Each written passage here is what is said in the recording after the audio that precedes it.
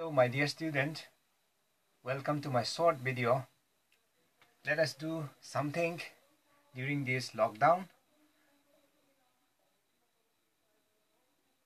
Instead of wasting our time, and I'm doing this short video to help you understand and do your home assignment comfortably. Now, the other days I have given you assignment on physics for class 9. On the topics, the motions. Let us recapitulate what we have learned in the chapters motions. Here, the question is, what is motions? In our everyday life, we come across different phenomena like a bird flying in the sky, a vehicle or a car moving on the road, a fan rotating, and a swing or a pendulum, and we go to school from our home and reach our schools. These are related to the motions we are talking about. So we can say that motion is nothing but if an object changes its positions from one point to another point in the passing of time or in the passage of time. So these motions can be classified into basically three ways or three types. That is, motions, a body can move in a straight line, or we call it linear motions, or a body can also moves or change its positions in a circular manner. That is called as rotatory motions or circulatory motions. Otherwise, another type is a body can also move about to and fro or from side to side about mean positions. So those are the types of motions we have discussed.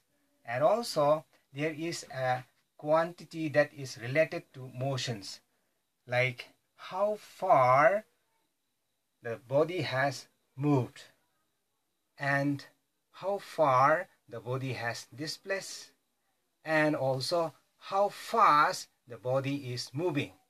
These are all the quantities related to it, and it is simply termed as distance, displacement, and the speed of the object. So motion can also be classified as uniform motions as well as non-uniform. What do we understand by uniform motions?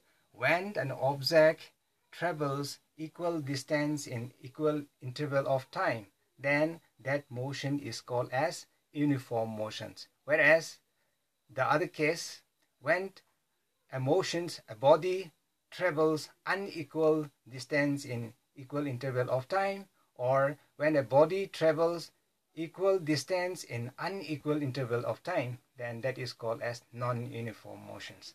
Now, let us come back to our assignment which I have given you.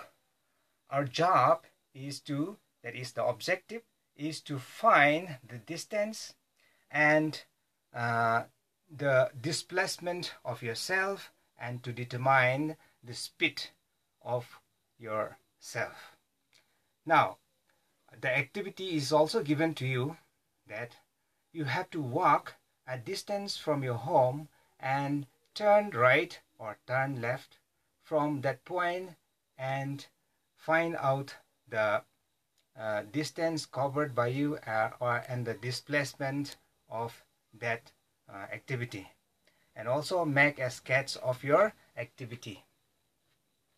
Now, to do this, we require a measuring tape. A measuring tape. These measuring tapes can measure the distance covered by you, and also we need paper to record it,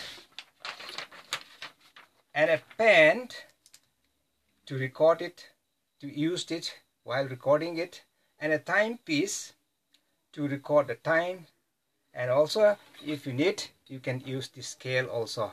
So these are the things that you will require. Then at the end, you have to conclude that your motions is whether uniform or non-uniform, and also whether the displacement and the distance travels are same or not. That is the questions. Now, what you have to do, let us go to this whiteboard that I have prepared. Here, the pictures is about the sketch figures of your activity. Let's assume that A is the point of starting, so that it is a home, your home, and you travel straight to this B point and go to C point. In this case, a home is initial positions, and B is the intermediate point, and C is the final positions. Now from A you travel to B.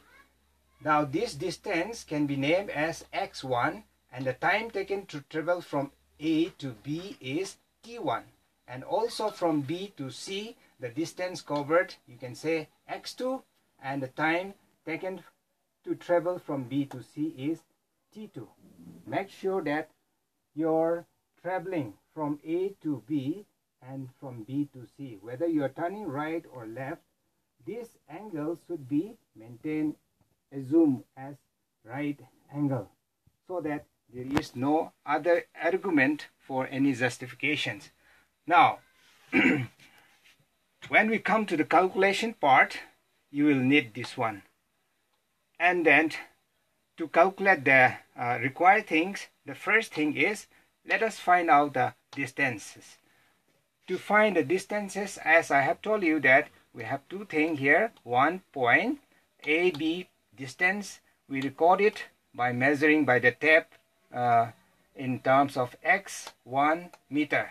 Then AB portions is over. Then second, BC portions is x2 meters. Then we calculate the total distance covered during this entire course of your activity. Then AC, we call it the distance from A to B to B to C. So this total distance, or the total path length, we can call it as total distance. So AC is equal to AB plus BC, and AB is x1 and BC is x2. So together makes it a quantity in meters. Then second part, the time taken while you are traveling from A to C.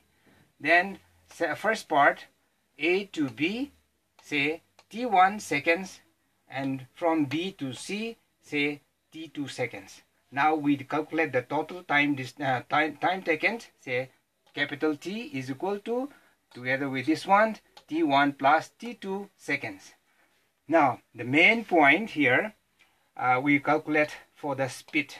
What is speed? What is speed is simply how fast an object is moving is the speed. Now mathematically we can calculate the speed of an object by taking total distance divided by total time. The total distance was calculated as x1 plus x2 meters, and then total time is t1 plus t2 seconds. Now if you put the value of AC and capital T here, you will get a quantity, calculate it, and then find the quantity, which is the speed of the object or yourself. Mind it, unit matters. Now displacement. To find the displacement reflected to the figures again, here we assume that when you move yourself from A to C, we start with from A to B, and from B to C we turn right or left. That is your wish. Now in these figures we have A to B and then turn right at an angle of 90 degree. So these figures come out to be a right triangle. Therefore displacement is nothing but the shortest distance between the initial positions and the final positions. So this AC becomes the shortest distance, whereas from A to B and B to C does not serve as a displacement, because displacement means shifting of an object from one place to another place, or from one point to another point. That is displacement. So to calculate the displacement, you can use an arithmetic knowledge like Pythagoras theorem.